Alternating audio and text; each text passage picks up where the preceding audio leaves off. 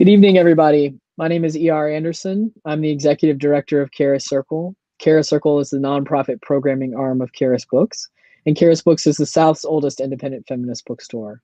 We are so excited to be with all of you today, and we love for you to shout out wherever you're watching from. We also love for you to tell us the age of your children and what brings you here today. Charis has two parenting groups that are going strong during the pandemic, and so much of our work is built around the idea that if we fight for the liberation and wholeness of our children, that all people will be free and whole. So this event very much fits in with that ideology. And so it's a real honor to welcome Sonora Jha tonight. Sonora is an essayist, novelist, researcher, and professor of journalism at Seattle University. She's the author of the novel Foreign, and her op-eds and essays have appeared in the New York Times, the Seattle Times, The Establishment, Dame, and in several anthologies. She grew up in Mumbai and has been chief of the Metropolitan Bureau for the Times of India and contributing editor for East Magazine in Singapore. She teaches fiction and essay writing for Hugo House, Hedgebrook Writers Retreat, and Seattle Public Library. How to Raise a Feminist Son, Motherhood, Masculinity, and the Making of My Family is the book we are here to celebrate tonight. So welcome, Sonora. And we are joined in conversation tonight by Sarah Ladipo Manyika, who is a novelist, short story writer, essayist, and founding books editor for Aussie.com. Her debut novel, Independence, is an international bestseller, while her second novel, Like a Mule Bringing Ice Cream to the Sun, has been translated into a number of languages. Her nonfiction includes personal essays and intimate profiles of people she meets, from Toni Morrison to Margaret Busby and Michelle Obama. Sarah currently serves as board president for the Women's Writing Residency Hedgebrook and is creator and host of the Museum of the African Diaspora's Conversations Across the Diaspora. Sarah is a 2021 Audi finalist, a fellow of the Royal Society of Arts, a San Francisco Public Library laureate, and a member of the National Book Critics Circle. So welcome, Sarah. We are thrilled to have you both here with us tonight. And I just want to let folks know you can at any point ask questions via this Ask a Question button at the bottom center of your screen. Please don't be shy. Please ask questions about your own family. This is why we're here. Feel free, and we'll get to as many as we can towards the end. If there's a question that's similar to one that you would like to ask, you can upvote an existing question to indicate that it's something that you're interested in. So I'm going to go ahead and get out of the way, and let's get this wonderful event started. Thank you. Thank you so much. Sonora, I'm so excited, and I've dressed in, appropriate colors for your gorgeous book that is gorgeous on the inside as it is on the outside. Congratulations on Thank you, Sarah. this. Thank you. So, Sonora, I love this quote on the front of the book by Rebecca Solnit, exhilarating and inspiring, a beautiful hybrid of memoir, manifesto, instruction manual, and rumination. And I think that, I feel that we could add many more things to that list, but it's a really good description.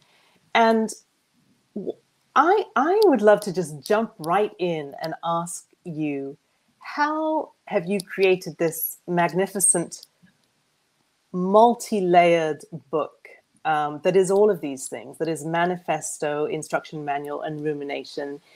Did you set out to write a book that spoke on these different layers? How did it come to be? Thank you. First of all, thank you. It's so great to be able to have this conversation with you. I know that when we serve on the Hedgebrook board, we're all business and, we're working and everything. And such a pleasure to just talk to you. So thank you for doing this. How did I think of this particular thing? Well, with a lot of help from my editor, Hannah Elnan at Sasquatch Books. When she acquired the book, we talked about the shape it would take. And one of the reasons I was so excited about doing this with her and at Sasquatch was that she had the same or a similar vision to mine for what this book should be, and encouraged me sort of like along the lines that I was thinking of, and just sort of saying, yes, this is something that we would like to weave in, while also giving me the freedom to be all the things that I wanted to be in this book. So, I was writing a memoir, and I was writing the essays, and I'd written about 3 essays, and then started to, imagine what are some of the questions that come up for families, and different types of families around the raising of boys, cis-het boys, and sort of like mapping it out that way. And then also thinking about the to-do list, right? Which I love to-do lists, and I love lists of goals and directions, and that may be the Aries in me. But it's thinking of that and saying, okay, that's going to be a takeaway.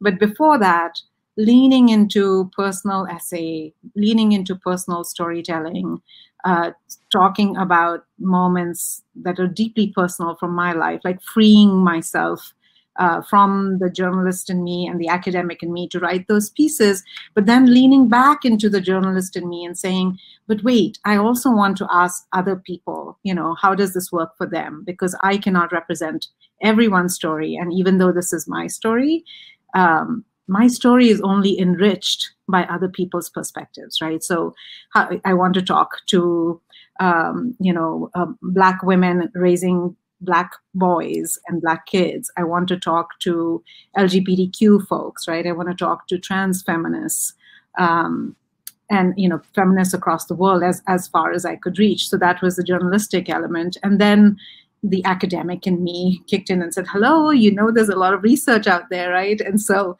of course, bringing in all of that, and as a feminist media scholar, also talking to academics and psychologists and everything. So, and then, of course, then Hannah was able to sort of corral that, help me put all that together into one storytelling experience, or, just so that the reader can sort of, I hope, seamlessly go from one aspect of it to the other and leave with the to-do list.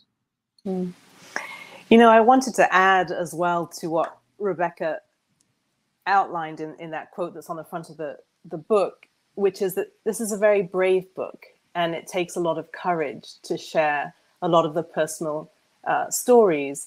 And you've gone deeply into sort of personal anecdote and sharing. And so I just also wanted to thank you for being so brave and so courageous.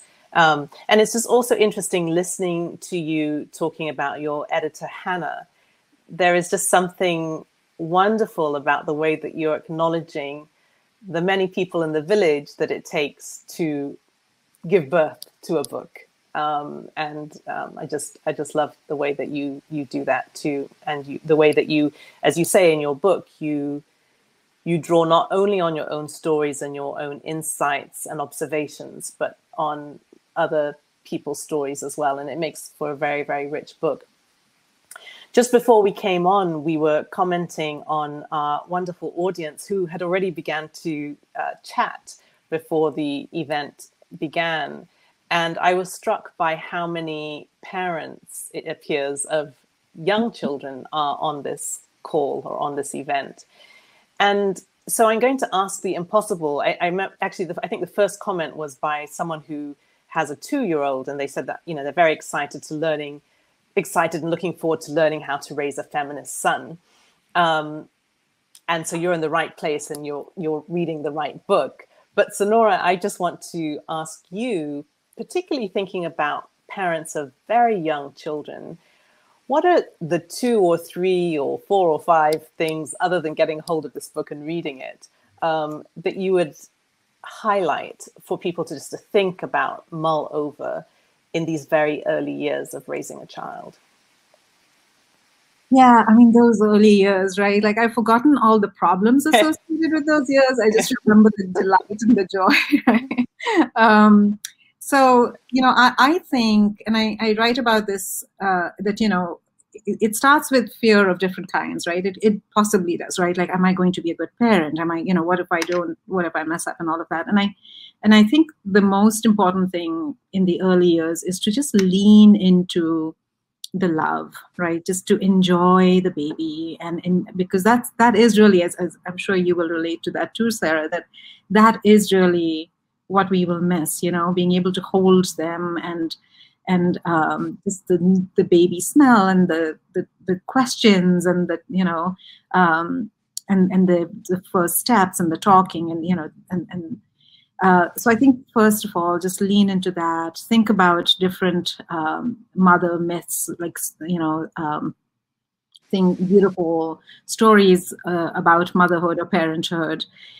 And also to sort of establish, if you start thinking in terms of, okay, the feminist piece of it, to establish a value system, right? Establish feminism as a value system before it becomes sort of like a manifesto, where that's a little bit older when they're a little bit older. But if it's a value system, it starts to sort of seep into everything that you do, right? So you start very early living a more feminist existence, inviting your partner, whatever gender they may be, and whether you're partnered or not, but inviting your village, or inviting your chosen family, anyone around you, to honor that value system and say, let's commit to having a feminist lens, using a feminist language, be thinking about that as the human being that we're going to raise.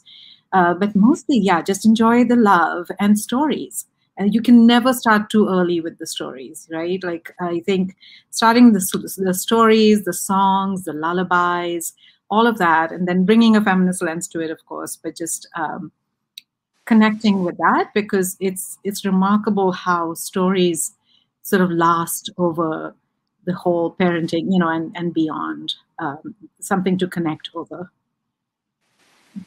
I'm just smiling because out of the corner of my eye, I'm not very good at looking at chat while I'm listening to people, but I just saw out of the corner of my eye someone called Elizabeth, who says they are sitting here nursing my baby, listening to this talk, which I think is just so lovely.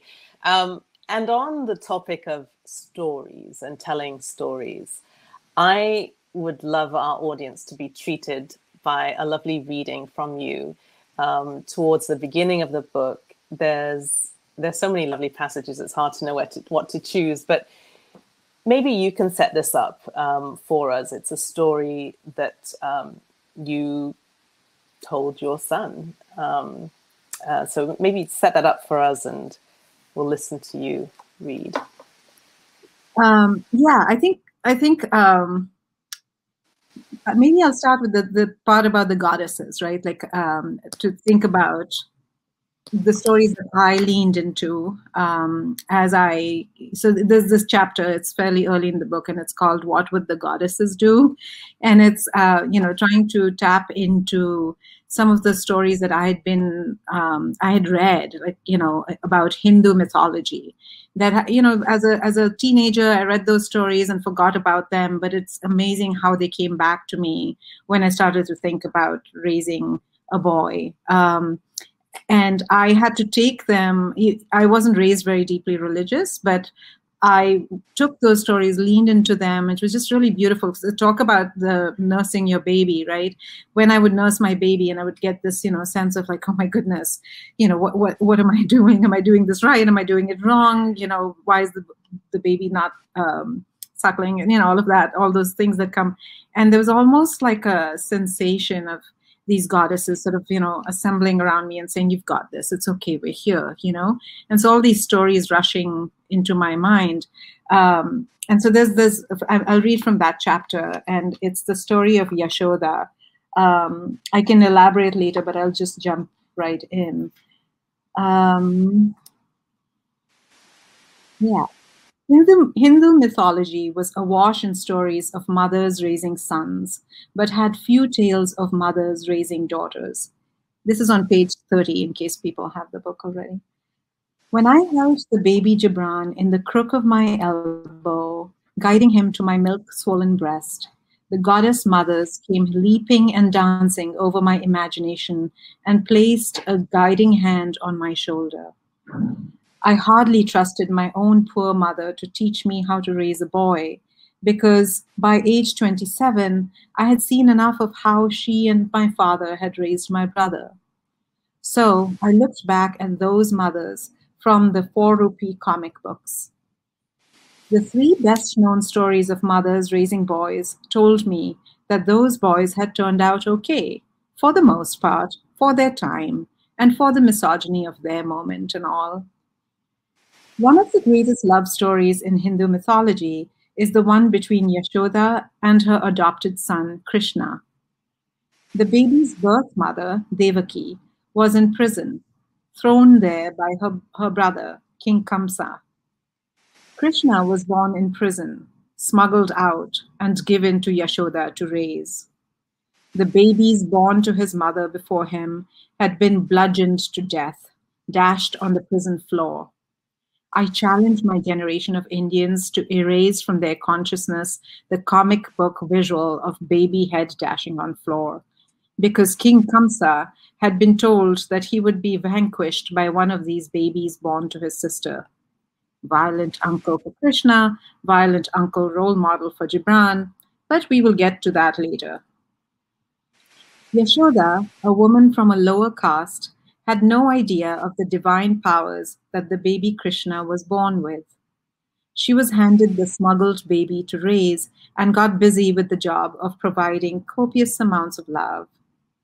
She nurtured the baby, sang love songs about the sun, forgave him his butter-thieving ways, and, as he grew into a young man, enabled his outrageous flirtations with every young maiden in the village. Some of the stories make these flirtations sound more like harassment, so I made a note to do better than Yashoda there. For all her enabling and privileging, Yashoda raised a feminist ally. How do we know Krishna was a feminist? When Queen Draupadi, from the Hindu epic the Mahabharata, was being sexually assaulted by her brothers-in-law after her 5 husbands wagered her in a chess match and lost, she damned all those men in her life and called out to Krishna. The child Krishna had grown into an adult divine power by then, and he was sort of a part divine, part human advisor to this gambling, raping family. He showed up as an apparition and draped Draupadi in a never-ending sari. The rapist royals tugged and tugged at the miles of sari until they fell down, exhausted, unable to strip Draupadi naked. At another point of time in the history of the universe, and in another comic book tossed to me when my brother was done, a princess named Rukmini was kidnapped and was being forced into marriage with a king at the wishes of her brother and father to advance their kingdom. Rukmini, who had never met Krishna but had long had a crush on him from the legends she had heard, sent for him through a talking bird. Krishna arrived. She proposed to him. He accepted. They eloped. May we all find men who, if we so choose, drape us in endless silk or elope with us when we're in a bit of a spot. My son probably won't be called to exactly such levels of solidarity or divine intervention, and Krishna's own feminism must be scrutinized as a mere flicker of a torchlight in the dark millennia of patriarchal debauchery in Hindu mythology, but it's hard not to see Yashoda's love in Krishna's actions. Her adoption of Krishna in itself was an act of feminist solidarity. From Yashoda, I learned to love my boy unconditionally.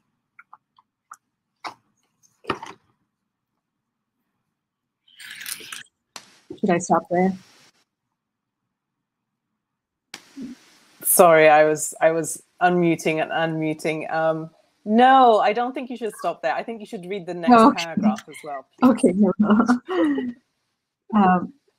Yashoda would tell us to love these things about our boys: their plump fists, holding our hands to take their first steps, the way they bounce off the walls with a room full of other kids at a 4th birthday party, the way they hold their necks upright and their faces serious as they disappear under a barber's cape at their first little haircuts.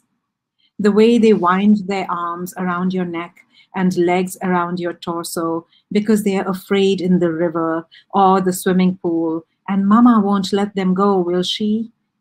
The way they fall down and cry with all the thunder of the universe over a skinned knee. The way they blink in confusion the first time they are told, boys don't cry. The way they run up to dogs or run away from geese. The way they look at their hands when they put on their first ever baseball or cricket glove.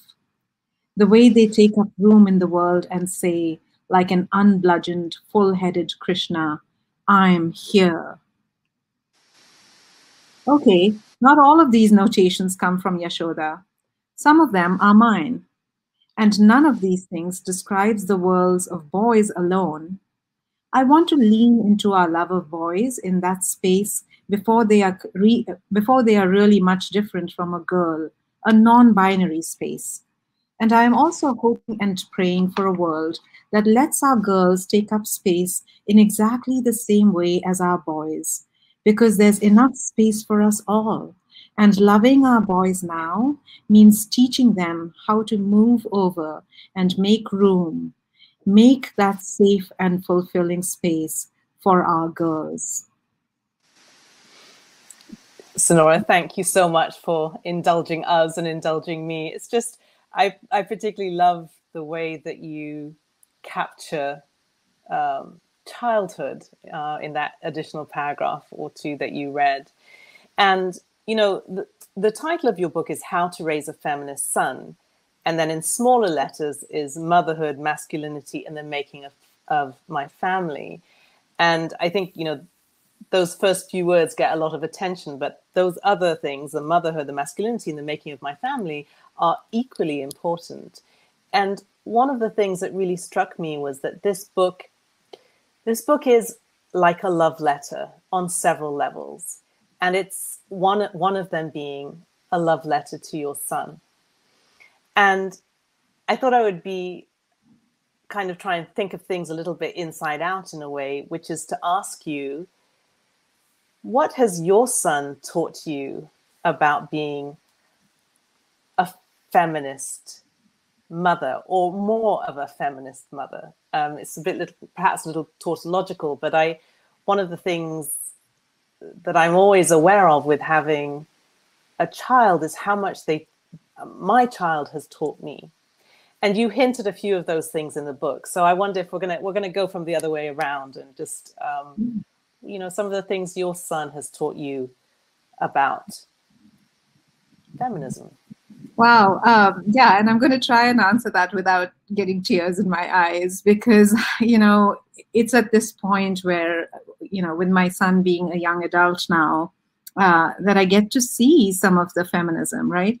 And, you know, sort of halfway through writing this book, I was thinking of like the title, How to Raise a Feminist Son. Part of it, the focus is on raise, but the other part is a feminist son, because after a while, you're raising a feminist son, right? So the son is already a feminist and you're raising a feminist son. So it kind of like is a little bit sort of like a wave, you know, like this infinity thing. It's back and forth, because if he's already a feminist at some point, which I would say was around the age of 14 or 15, you know, he started to see the actual feminist solidarity play out, then how do you become more of a feminist, right? Because then he is raising a feminist mother in the same way, or there's that we're both practicing the feminism. So for instance, when, you know, there's a few things that I remember very clearly. One was, you know, in terms of simple things, was when I was driving him to school when he was in around 6th grade, and in Seattle. And so this was several years ago. And I, you know how you're driving and you're kind of looking around, and I saw this person, and I said, oh, is that a man or a woman? And my child sitting, you know, my son sitting in the back says, it's a person. Do you see a person?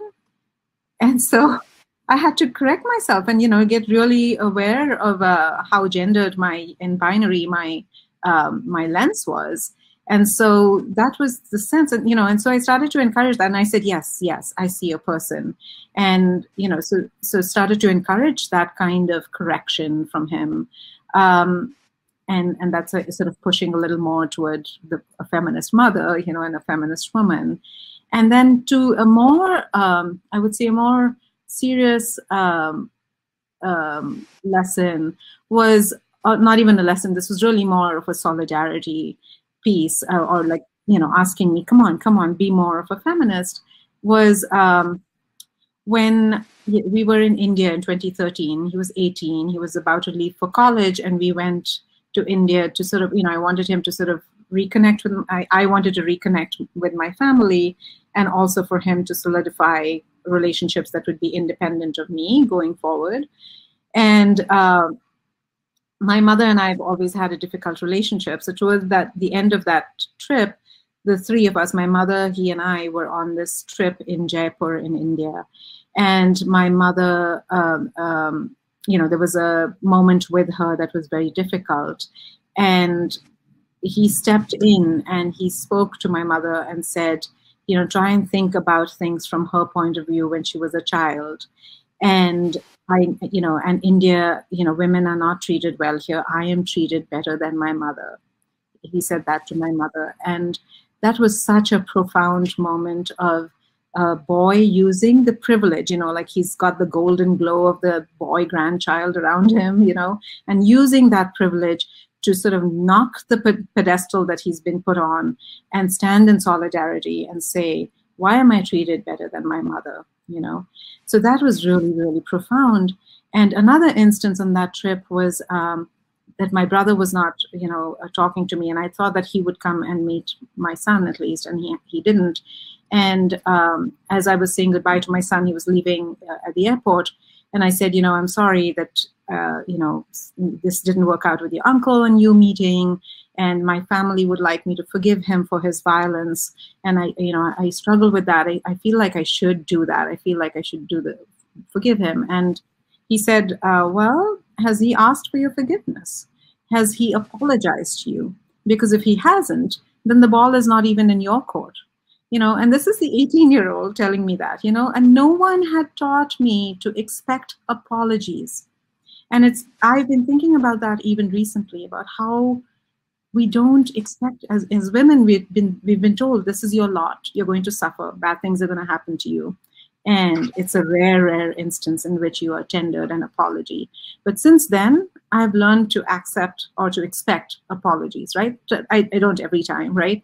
But sort of like, when I start thinking about it, I feel like, no, you know what? I'm owed an apology. So things like that sort of push you to be in solidarity, and are also pushing you to be a better feminist for yourself or for others. I mean, those are great. I mean, I've been thinking, my son is I think a little younger than yours. He's 21 and with us now because of COVID. And I just, there's small things. Recently, he's been talking a lot about the WNBA. He's a varsity athlete, plays basketball, and the inequities, there's not as much coverage of women's sport, particularly women's basketball, pay differentials and so forth. And it's something that, he's taken on as, it's an important thing to discuss and make a noise about. And, so small things like, I mean, it's not a small thing, but that sort of thing, I'm just really happy to see him doing. And then I thought it was funny, actually, because this morning I said, he's been looking at this book. And one of the great things about this book is that I've been able to have conversations with him and talk to him about different things. And so I said today, so, what do you think you've taught me about feminism? And he sort of looked at me and sort of smiled, and he's like, almost like, I know that's a trick question. He says, it's like me talking, saying to one of my white friends, what have you taught me about race? He's like, no, I don't think I've taught you anything. So I said, yeah, good answer. So, yeah. Yeah. Having said that, though, my son does have, and those who know him would want me to say this, is that he does have a tendency to mansplain. And that is, so, you know, the task of raising a feminist son is never really done. You know, you're kind of always in that negotiation, and to recognize that, of course, you're not going to raise, you know, we are not a perfect feminist, and you're not going to raise the perfect feminist. And the conversations that happen around them, and thankfully we have the language, right? We can say, hey, that's gaslighting, that's mansplaining, that's something, you know, and of course, you know, in a humorous way, but sometimes it's serious, and it just feels like, no, I'm not going to be mansplained to, and you need to stop, and you need to apologize for this and not. So, you know, so I'm glad that your son understood that, and you know, didn't take the bait. Didn't take the bait. I think it was a preemptive move so that I wouldn't say, don't try and mansplain.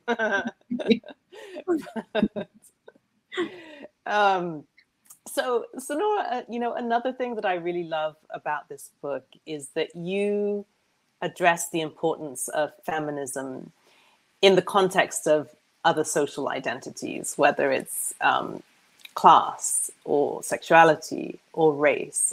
So you're not just kind of addressing it in a bubble. And there was a section, this is now towards the end of the book, in chapter 11. Let me see what chapter 11 was called. Should have had it. There's a section when you're talking. So chapter 11 is called "Will My Boy of Color Feel Too Burdened? Will My White Son Feel Too Guilty?"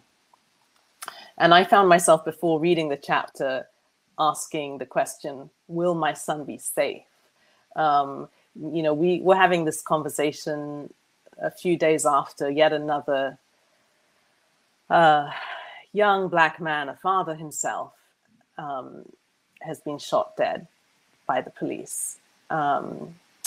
And Dante Wright is his name.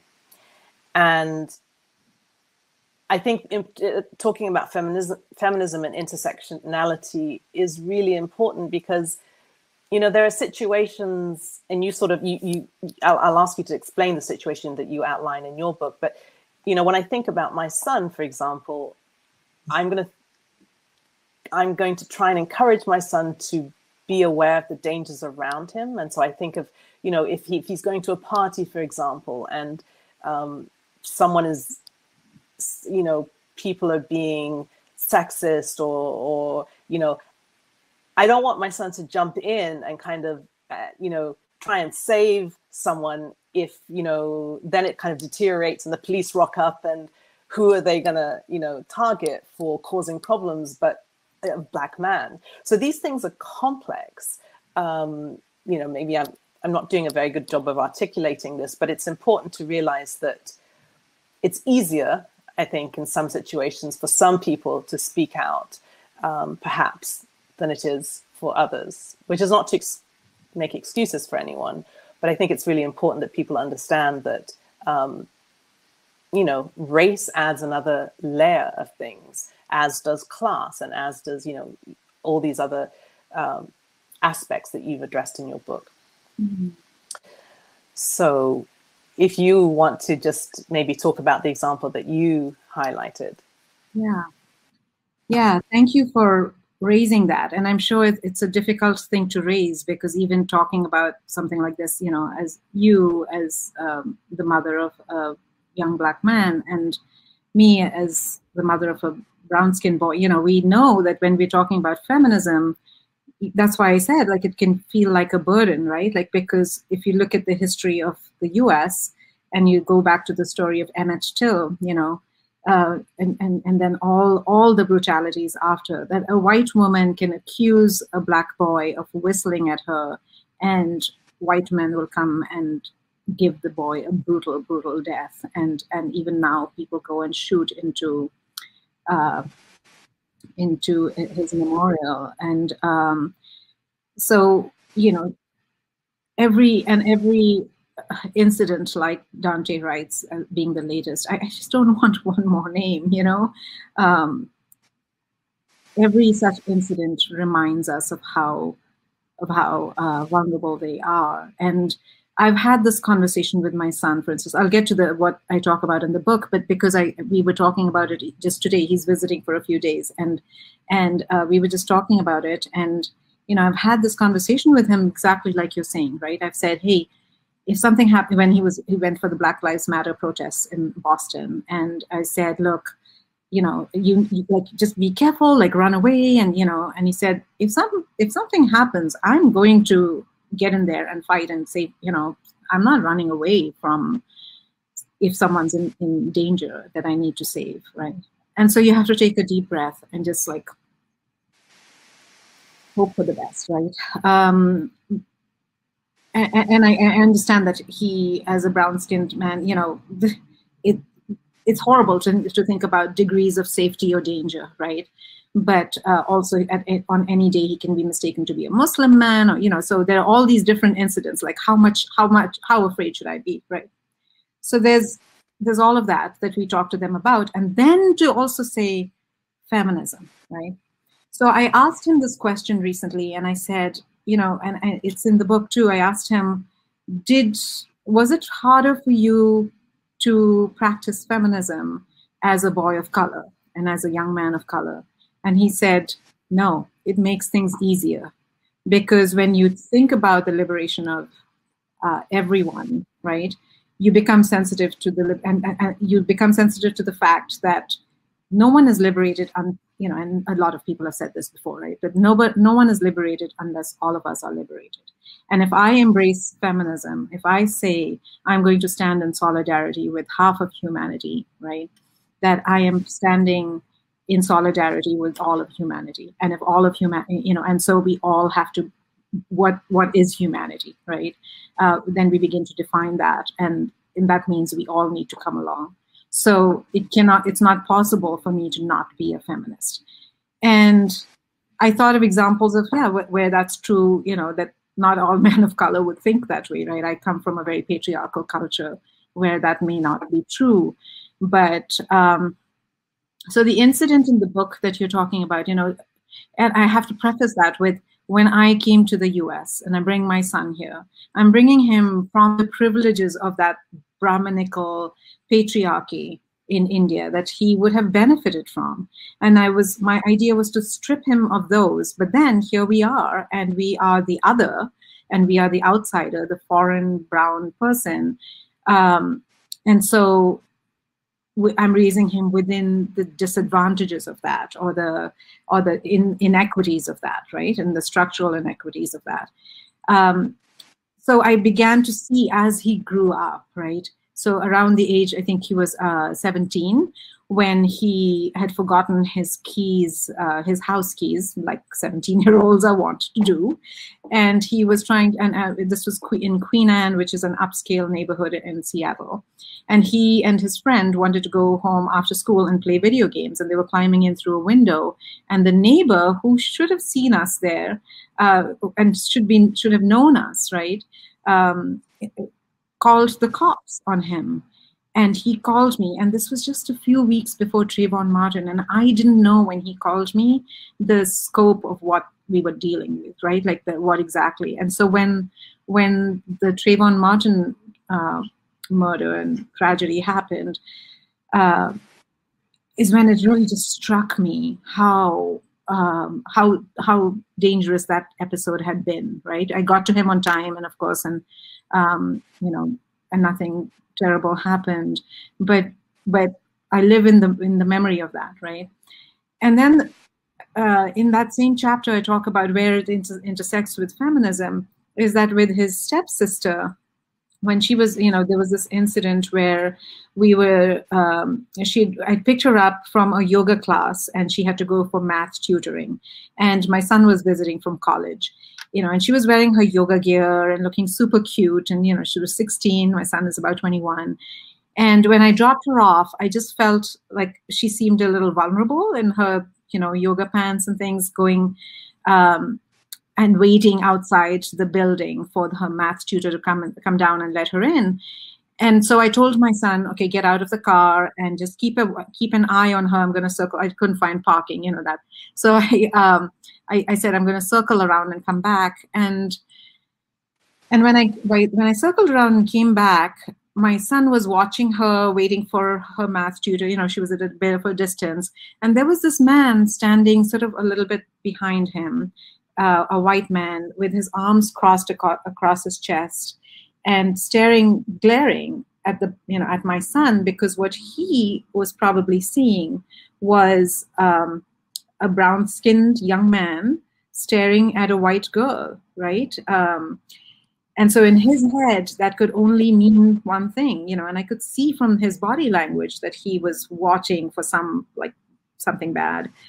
And that just broke my heart, because here he was grudgingly looking at his stepsister and watching out for her. And so, that's where the intersection of those things just really hit home.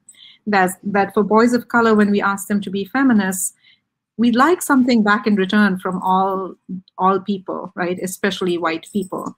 And I end that chapter by saying, America, I've given you this madman who's going to be looking out for white girls, brown girls, black girls, everyone, and people of other genders as well. And I hope you're looking out for my son. So I just hope people are looking out for our sons. Mm-hmm. No, and that was a very powerful way to end that chapter. Another thing that I really appreciate about this book is that it's one thing for us to teach our children things. It's another thing to realize, the society in which we're sending them out into. But then, and this is also one of the things that my son said to me, he's like, I really appreciate all that you've done as my mother. But then, of course, there's school, and there's, the wider world of media and publicity, and these are all things that you address in your book. And so we only go so far. And so I really like the way that you talk about how intentional you have been in terms of trying to think about his other environments, trying to think about schools, thinking about the media that he consumes. There's one other thing that I wanted to just add to your book, and you know me well enough to know that this is a bit of a pet thing for me, which is that all of the inequalities and the gender biases and so forth that we're seeing in this present world are just exacerbated with AI, artificial intelligence. And this is also just something that I think about a lot. If we think things are bad now, what is this future world in which AI will play an ever larger and larger role? What does that look like when it's kind of looking at modeling on what we have as a society now? So I wondered if you just want to say a little bit about the importance of trying to have an impact on environments that we ultimately can't fully control. Mm-hmm. Yeah, and it strikes me that, okay, yes, so maybe there's another chapter that needs to be written about AI and its role, right? And that in a few years, that's where we're going to be. And so we'll have to keep adapting to whatever influences are growing around our kids. So when my kid was young, all he had was a Game Boy, and I could watch him play his Game Boy, right? And then we had the internet, and then he would be gone for hours and, in his room. And I don't have any access to that. And sure, there were people who would say, oh, you should go in there and then spy on his browser window and, look up what he's looking at, keep monitoring who your kids' friends are.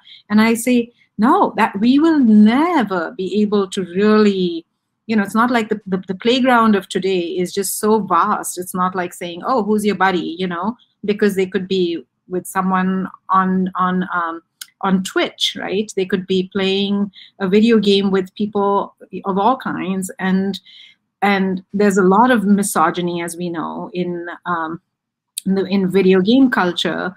And so, and then 4chan and 8chan and Reddit and all these things that I, as a media professor, I try to keep up, but there's no way I'm immersing myself in that, right?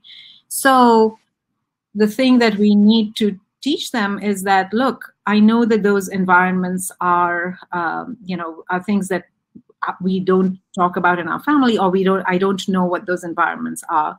You are going into them. I want you to just have the value systems that we grew up with, right? Use your voice. And if people are being misogynistic, just use your voice. You have the ability to sort of be a little bit removed from that situation. And so I think we just have to keep adapting. And that's why when I say that it's a set of values that we fall back on, that you have to then trust them at some point and say, look, wherever you're going, go with this set of values because it served us well, right? It served your mother well. It served the people around us well. And it's the only way to be, and then hope for the best. And of course, have a lot of conversations. So that's why I talk about stories, because when you're talking about stories, he will raise with me, hey, mama, this is what I read. Like he told me that he'd read the whole of Elliot Rodger's manifesto, the Isla Vista guy who had shot, the shooter who shot all these people. And I was very disturbed. And I said, why do you have to go down that rabbit hole? Why are you reading his manifesto? And he said, no, it's a fascinating document. And I know how to read it and not, of course I'm affected by it, but it's not like I'm getting brainwashed by his ideology. It's more to like say, ugh, this is gross. This is horrifying. I want to have nothing to do with it, but also bring some sort of a lens of, society and alienation and, culture and all of that into it. And so he brings back these stories for discussion. And because he knows it's mostly a non-judgmental space, there are times when I feel like this is too much. I cannot talk about this, but mostly a non-judgmental space. And he knows that I'll be interested. So I think that's all we can do. We can keep our conversations open and we can say, hey, I trust you with this because I'm not looking over your shoulder and I'm not going to be that kind of parent, I think that's another thing that I really liked about what you wrote. And you emphasize this a few times, that it's important to keep those channels of communication open. I think with every generation of parent, there are things that we just will all roll our eyes at and think, oh my God, how can you do that? And, but it's important that children feel that they can share. And sometimes it takes a lot of power for us to kind of hold back and not be too judgmental so that we don't shut those doors, because it is important.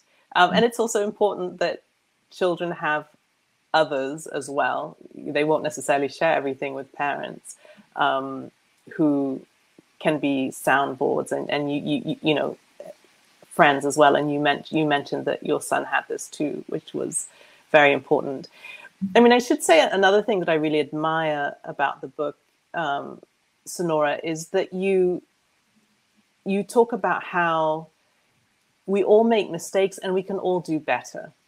Whether this is in reference to your father, you talk about your father who had many issues and how he's evolved and he's grown, and we must always keep the door open for people to move on and do better. And so that really spoke to me in the book. I want to pivot to talk about two other aspects that maybe others haven't talked about. And this is going to just kind of geek out as a fellow writer here. And just again, encourage people to feel free to ask questions. Hopefully we'll get to a few questions before the end of this period, which is already flying by. Sonora, I happen to know that you have recorded this as an audiobook as well. And I love the audio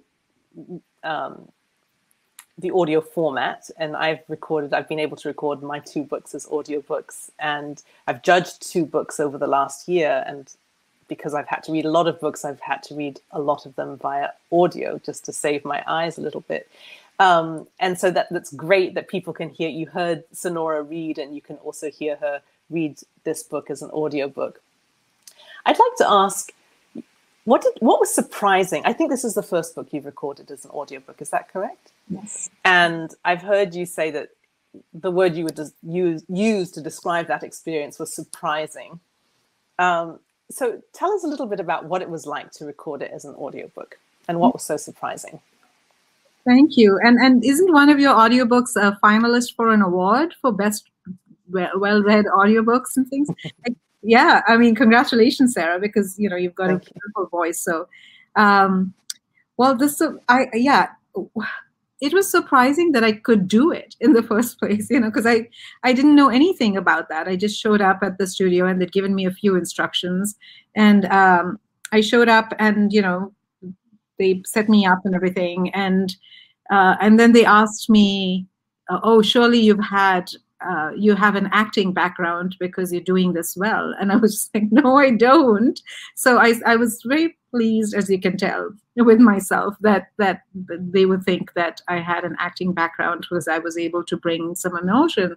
But the surprising part was also how much I enjoyed it. I really, really enjoyed it. And it was almost like, when you're editing things, you're sort of going from chapter to chapter, you're in the sort of thick of it and with the written word, but it isn't until you speak it out loud in a stretch of time that that you can feel it, so the moments of tenderness or sadness, or that I was able to feel that ride of the joy and the moments of like the moment of the where I was realizing that he was a racialized body in the sight of the white imagination. So those kinds of things surprised me, that I could, feel it, and that I could read it with the emotion that I was having in reading it, and I thoroughly enjoyed it. Also, that I had been mispronouncing certain words all my life, and I say that with all global pronunciations of the British Indian pronunciation, etc. I had thought of different things that are not even the British Indian thing or the British intonation or anything. The word doctoral, for instance, I had been saying doctoral all along, and then I have a doctoral degree, right? So that was really surprising. That, oh my goodness, was I saying this word wrong all along and no one corrected me? So little surprises like that too. And there's some words that are particularly hard. I remember for me, linoleum, just to wrap your tongue around, that are hard. I mean, I don't know if you also found, part of the reason why part of the joy of recording books as audiobooks for me was that I felt that I learned a lot on so many different levels. And speaking of gender, one of the things that I found myself thinking about most recently when I recorded my second book was the stereotype that a male voice is really low and a female voice is high. And I have a particularly low voice, but I just thought, I don't have to defer to this. It has to be low and it has to be high. So that was just something I found myself thinking about. And I don't know what it was like for you, but I've had, in the course of recording my books, I've had 3 different sound engineers, and they've all been men. They've all been white men of different ages. And I sort of had this surreal feeling reading my books, like they have no choice but to listen to my stories. And there's a lot in my work that has to do with race and gender and so forth.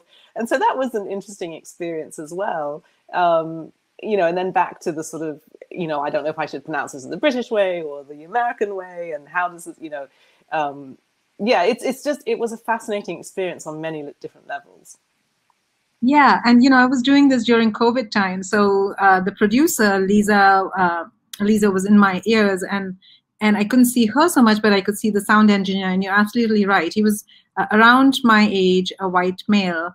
And he was listening to all of this. And there were times when I became like, a little self-conscious, like, oh my goodness, but every time I would emerge after a few hours of reading, he would say, oh my goodness, that was beautiful. And I could tell that he was really moved because he asked me questions, and we would sit down to a socially distanced lunch and talked about things and about parenting and boys and my experiences. And, I feel like there was he was moved, he was moved by the story, and so that was an unexpected consequence.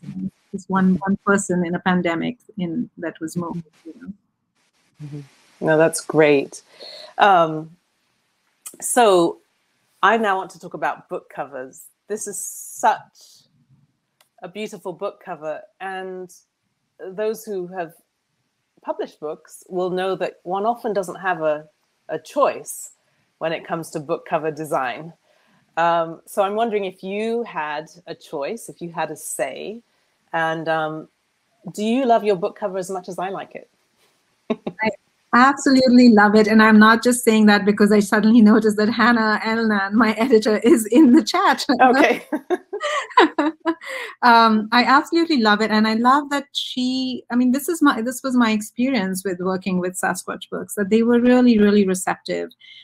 We had an earlier cover that I wasn't terribly excited about, and I still have the email from Hannah that says, I want you to love it, not just like it or be okay with it. So we'll go back and we'll work on something. And interestingly, I was at Hedgebrook, sitting in, and those who know Hedgebrook will know what this is, as Sarah knows, sitting in the window on the bench, sort of zoning out, staring at some trees, and I get this message from Hannah, my editor, saying, how about this? And it was this cover with an image of a tree, and it was just so perfect, where it, like I could feel it in my heart. And it's an image from a fort in India, which is the fort where my mother and my son and I went. The thing that I was describing to you on that vacation, where we had that difficult moment, and it's an image from there. And so it just felt so right. And these are just my favorite colors ever, so I fell in love with it. And and then it was just like, this is it, so I'm just fortunate, really fortunate, but because you're right, you don't always get the cover you want. Yeah. So I see that we're beginning to get questions, which is great. So I'm just going to ask you one more question and then pivot to what others are asking, which is, what next? Because you write fiction beautifully, and you're a pro at nonfiction, as we see from many of the articles that you've written and this book. What next? Wow, thanks for asking that. I mean, I'm going for a few weeks not writing anything, right? And just trying to be in that space of like, just, my goodness, I'm not going to write anything except emails, right? But I have written another novel. I've written a second novel, and I'm working on some edits with that, and I'm very excited about that. It's about a white man. And so, yeah, it's a very different book from this one. But again, I'm a feminist, and you'll get, feminism in there, and you get these values that I have in there, but in a very different, it's a satire. So I think I'm just going to love, this form of the personal essay and go deeper into it. And, and I know that there's another collection of essays that I'm beginning to lean into. So just reading a lot right now and resting in this space of not writing, which will last just a few weeks, and then I'll be back in. Thanks for that. Yeah, I'm just sort of smiling at myself, because I hate it when people ask me that question. It's like, oh, can I just take a break? And it's, the whole thing of touring and having to talk about the book, and then people already asking what's next. It's like, enjoy this book for the next 10 years, and then I'll come back to you. Exactly. Okay, well, we have a question here, which is, you mentioned that you have different parenting values from your mother. Can you talk a bit about how to protect or transmit your own parenting values when your child spends time with a grandparent who doesn't share your feminist values? And I'm sorry, I don't know who this is coming from. Maybe is it Charis books themselves? Or anyway. And now I'm not sure. Is it Charis? Is that how it's pronounced? Now thinking about audiobooks. Charis. Charis. Yeah. Okay. Yeah, so that's an interesting sort of question. Yeah. I've had to do that a lot, right? My family would be progressive in many ways compared to a lot of Indian families. So it thought of itself, my parents thought of themselves as progressive and really aspired to be that. The girls were being raised to be professionals and, in careers. And, but we were also, I don't remember a single time that my brother cooked for me, was asked to cook for me, whereas I was asked to cook for him all the time, like, fix him a sandwich. And he could ask me that, and I would unquestionably, I may groan and everything, but I would not use a feminist argument to not do it. I would do, but I can't remember a single time where, he was asked to. And then there was violence. There was all kinds of things. So I didn't want my son to inherit those or to see those. And I also didn't want him to see his mother being treated badly. And that is something that looks like, it looks like I wasn't able to protect him from. So to answer the question, I think what one does is, like, you have to bring in, I talk about the feminist village, right? Where's your feminist village? And I had to bring in people who had the same values as me, make them important in my life, right?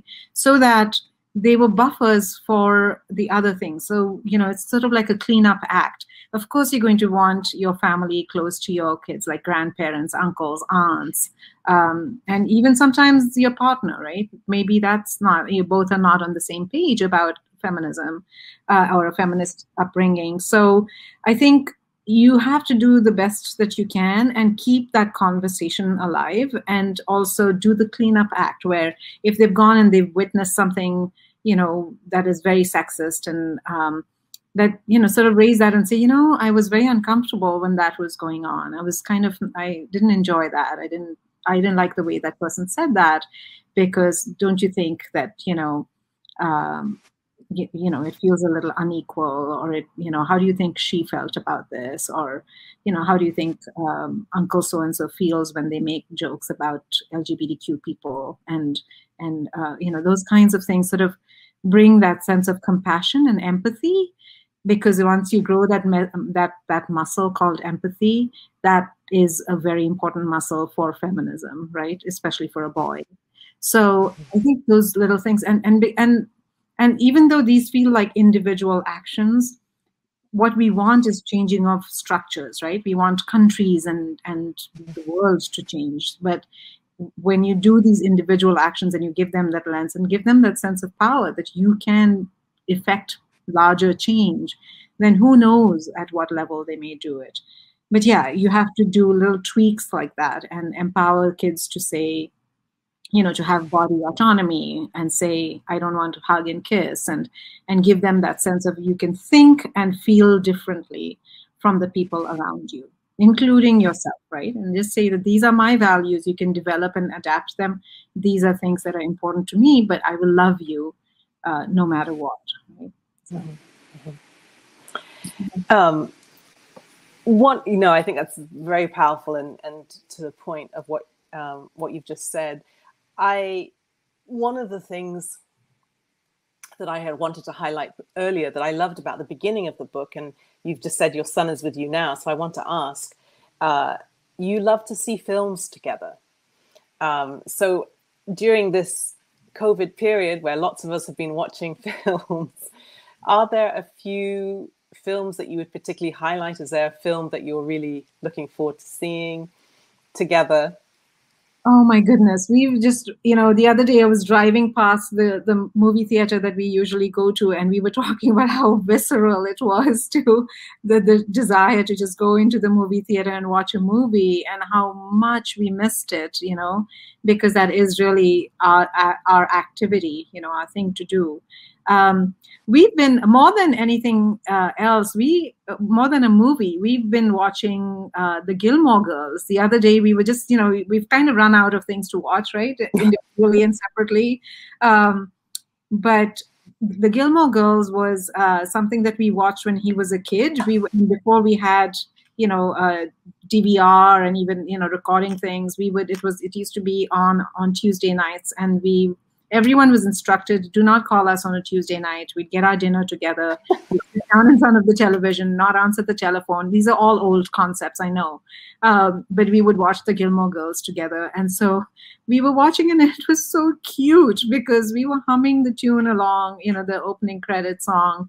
And then, in hindsight, talking about their relationships and And there's the tension between her, the Lorelai Gilmore, and her mother, and those things. It was such a trip down memory lane, and of course I was getting teary-eyed, and again immediately there was this sense of solidarity, because my mother hasn't spoken to me in 3 years, because I wrote an essay, one of these kinds of essays, in which I called out my brother's violence, and that went viral in India, and she called to say, I never want to talk to you again. So, she's constantly taken my brother's side of things. And I was weeping, and my son has a very good relationship with his grandmother, right? And so this also speaks to your earlier question.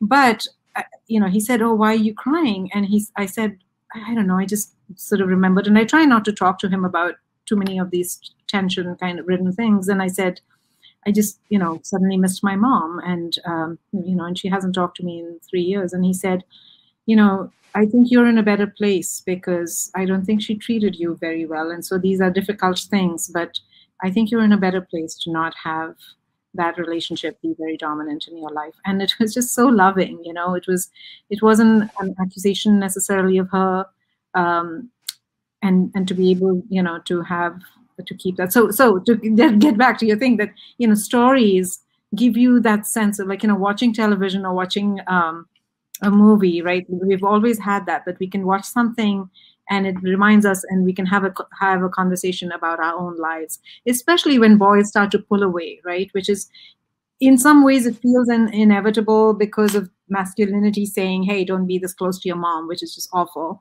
I hope it's different as those of you that are raising young kids. But that masculinity also comes for my son every now and then, right? But so in that situation, we can use that story trope and apply it to our lives and feel like a sense of love and solidarity around that. So yeah, I'm waiting for us to be able to get back to the movies. I cannot wait. Great. Well, this is a very quiet audience. I'm waiting to see if there are more questions. I'm going to give you a couple more minutes. But going back to talking about films, one of I heard you talking about audiobooks, and I heard one of the questions was, who else could have read your book other than you? And I think you rightly said no one else could have read my book. I've been watching Riz Ahmed, and I was playing with the idea of what would it be like if a man read your book. And I think he's my favorite actor of the month at the moment. The recent film Sound of Metal, extraordinary acting. Anyway, so I just thought about him as an actor who might do justice in a very different way to your book. I would love that. Do I get to meet him though? Because he's super cute. Oh, okay. Well, that's a whole other question. I think that should be required in that case. Yeah, okay. He's terrific. Yeah, that's so interesting. If he were, if a man were to read it or a male voice were to read it, we should start doing things like that. I just want to say, everyone who doesn't already have a copy of this book, get a copy, get another copy, send it to friends. It's great. And you have, I think, one of the things we haven't talked about are, so you've got sort of little to do bits at the end of each chapter, which is great. And then you've got a whole section, resources, books, suggestions, and films. So it's not only just a delicious and wonderful read and so insightful on so many levels, but there are also many great resources for people to access. So I can see people are congratulating you and talking about how those bits, every little bit of this book is priceless. So just a huge congratulations. It's an amazing book, and it's been a privilege and an honor to talk to you about it. Mine too, Sarah. Thank you so much for doing this, and thank you for appreciating my book. Thank you. Thank you so much to you both. This was a beautiful conversation, and I want to encourage everyone, if you've not purchased the book yet, to just click this teal button at the bottom center of your screen that'll take you right to the page where you can buy it directly from Charis Books. And as an independent feminist bookstore, it really does help us when you buy your event books directly from us. The other thing is, of course, you can buy Sarah's books from us. And if it's great to celebrate all of our speakers' books. So check out her novels as well. Charis is also a nonprofit, and so we do this work by seeking support from all of you. And we realize that everybody's money is all over the place during the pandemic. So we really do appreciate any level of support that you are able to give. And we are also just really glad that you're all here tonight. We are so grateful to all of you who are seeking to raise your children, and especially your boys, in more conscious ways. We really do believe that, as I said at the beginning, whatever we do for our children will have the most lasting impact on our society. So thank you for taking the time to be here with us tonight. And Sonora, thank you so much for this book. It is really lovely, and it's a hopeful book. And I think people really need that right now. And there's so much about the crisis of masculinity, and so much despair, rightly so, because there's so much violence in the world. But I think this book is immensely hopeful, and I think it's going to give a lot of parents a lot of comfort and a lot of a roadmap, really. So thank you to you both, and I hope that you stay safe and well, and I look forward to future work from you both. Thank you so much, and all power to your bookstore. We need bookstores like yours, so thank you. Thank you. Have a great night. Thank you.